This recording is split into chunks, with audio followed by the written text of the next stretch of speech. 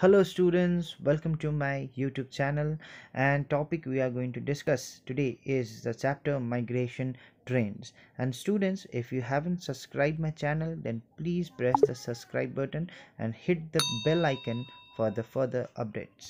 Now let us move on to the point. What is migration?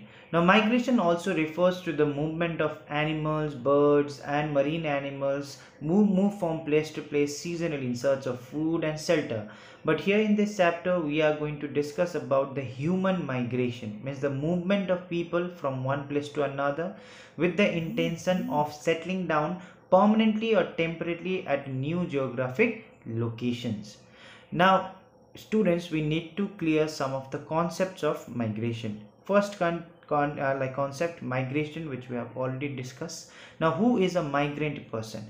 Means the person who is leaving the birthplace and arriving into some new geographic location or the place of immigration where his population will be counted. Now out migration and in migration is very simple. Person leaving the birthplace, out migration. Arriving into some new area is in migration. Now commutation. Now the people move from rural areas to the city areas on the daily basis in order to earn their livelihood. Now some of the migration also happens from rural areas to the town and from the town to the city. Now this kind of movement of people is known as stepwise migration. Migration is a very important factor in the distribution of population, because the out migrating area there will be decrease in population and there will be increase in population in the in migrating areas. Now migration and the census of India. Now along with the other things, migration is also taken into an account while collecting the census. Here is an example of 2011 movement of people between different states. In fact, migration were recorded in the first Indian census of 1881, which was based on the place of birth. Now in 1961 modifications was made, including the place of birth and the duration of residence if born elsewhere. In 1971 further modification was made on the place of last residence and duration of stay at the place of enumeration.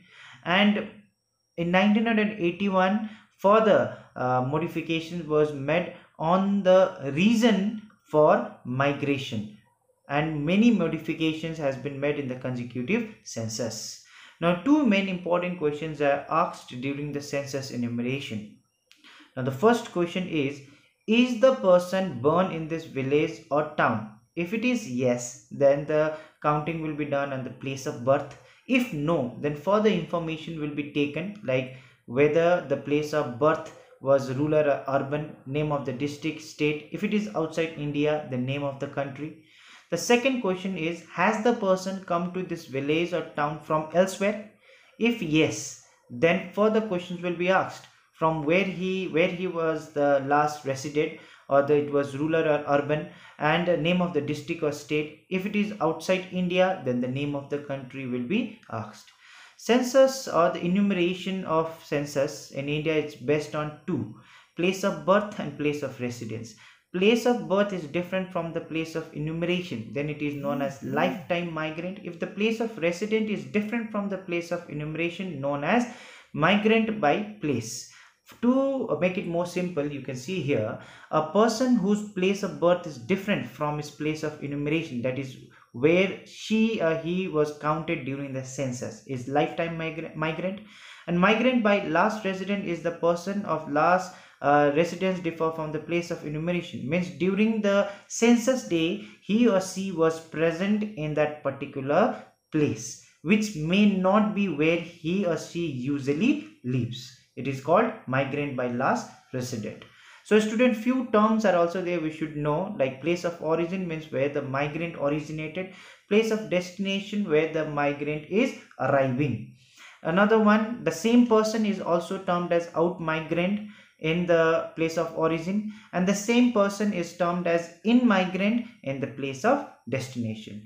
In case if the place this migration is occurring across the borders, then it is termed as immigration if it is leaving the native country, and the in migration in the arriving country.